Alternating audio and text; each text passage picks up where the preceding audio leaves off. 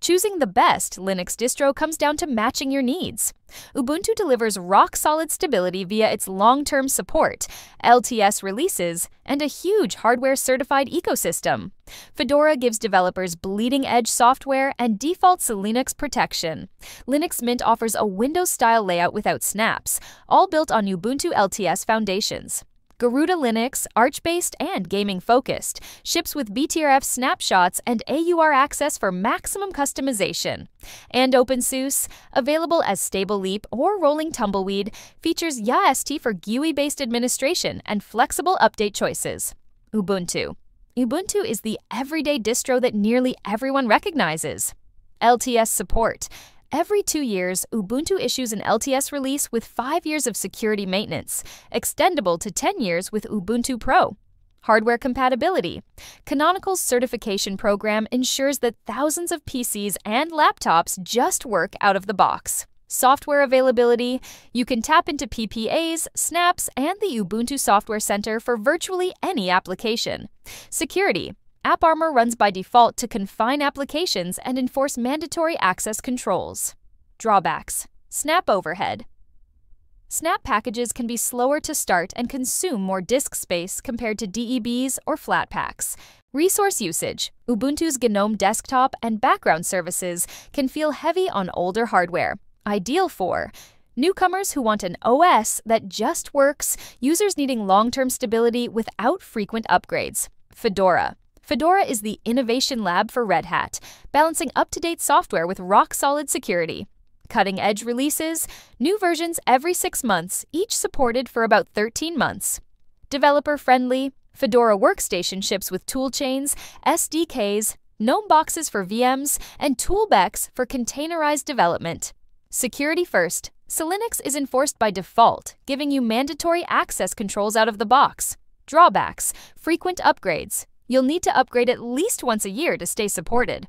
Proprietary codecs. Streaming Netflix or playing MP3s requires enabling RPM Fusion or other repos. Ideal for software developers and DevOps practitioners, open source enthusiasts who want the latest kernels, desktops, and languages. Linux Mint. Linux Mint smooths the transition from Windows with a traditional desktop paradigm. Ubuntu Base. Built on Ubuntu LTS, it inherits stability and compatibility. Site Turn Zero Search 5. Flatpak over Snap. Outfitted with Flatpaks instead of snaps, avoiding many of the performance complaints. Media Ready. Proprietary codecs and drivers are installed by default, so you can play DVDs, MP3s, and connect to Wi-Fi without additional tinkering. Drawbacks. Windows, like look. Some may find the Taskbar Plus menu feel outdated. Delayed updates follows Ubuntu LTS pace, so you won't get brand new versions of apps immediately. Ideal for Windows refugees looking for a familiar UI, non-technical users who want a set-and-forget experience. Garuda Linux. Garuda is a relatively new Arch-based distro optimized for speed, visuals, and gaming. Rolling release and AUR. Automatic updates plus access to thousands of AUR packages via chaotic AUR. BTRF Snapshots uses BTRFs by default to take automatic system snapshots, allowing easy rollbacks if an update breaks something. KDE Dr. 4609ized, a neon-infused macOS-inspired KDE experience, with other desktops available too. Performance tweaks, pre-configured kernel optimizations, gaming tools, and a custom settings manager. Drawbacks. High requirements, needs at least 4 GB RAM and 30 GB disk space to shine. Update frequency. Weekly updates are recommended, which can be daunting if you're new to Linux. Ideal for gamers seeking optimized performance, power users who love customizing every detail. OpenSUSE. OpenSUSE gives you the choice. Tumbleweed is a true rolling release with thoroughly tested snapshots.